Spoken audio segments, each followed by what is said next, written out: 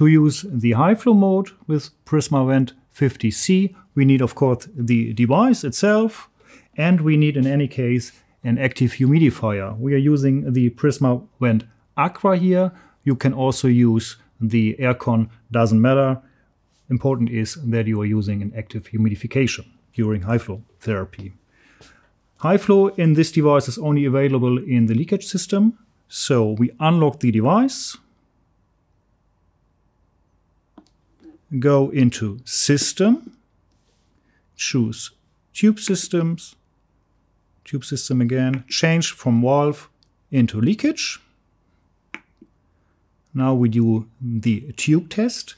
Important for high-flow is that the tube test or circuit test is done without the high-flow interface.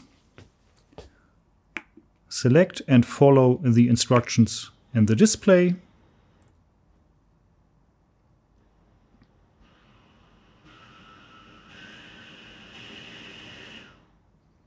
Now the circuit test was successful. I connect the high-flow interface.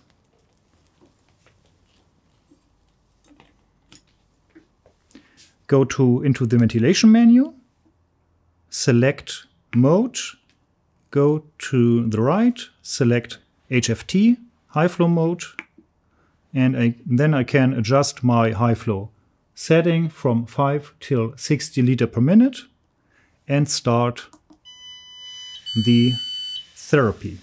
On the humidifier Prisma Vent Aqua, we see on the left that 3 steps are available, 3 heating steps.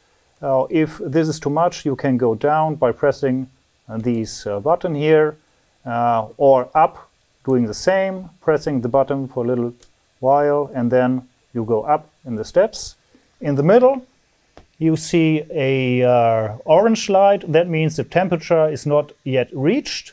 It takes about 10 minutes after starting the humidifier to reach its temperature. Then it will be indicated with a green LED, green light.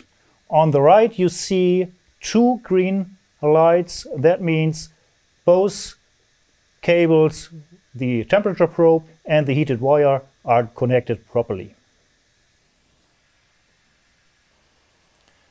Now we see that the humidifier reached its temperature, indicated by the green LED.